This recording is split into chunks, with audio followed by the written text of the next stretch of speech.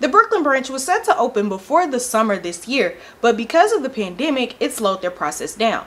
So after a lot of hard work, they are now open for pickup curbside service 2 days a week.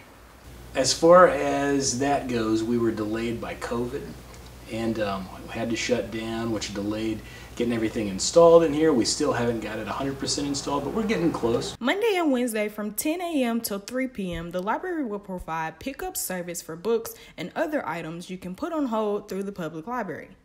They plan to open the full library next summer, COVID permitting. So far, they have had a few regulars come by to pick up books. Very, very smoothly, and we like being able to be open here so that everybody can take advantage of all the books that we've got.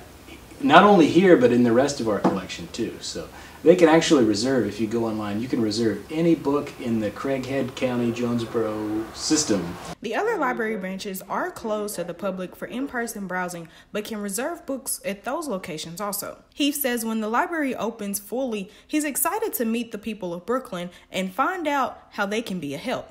We're going to have some seating in the teens and kids areas and some computers for them too.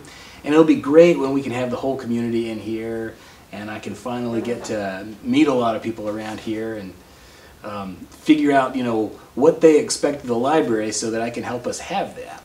Now, to put items like this on hold, you can visit the library's website at libraryinjonesboro.org. In Brooklyn, I'm Sydney Thompson for Northeast Arkansas News.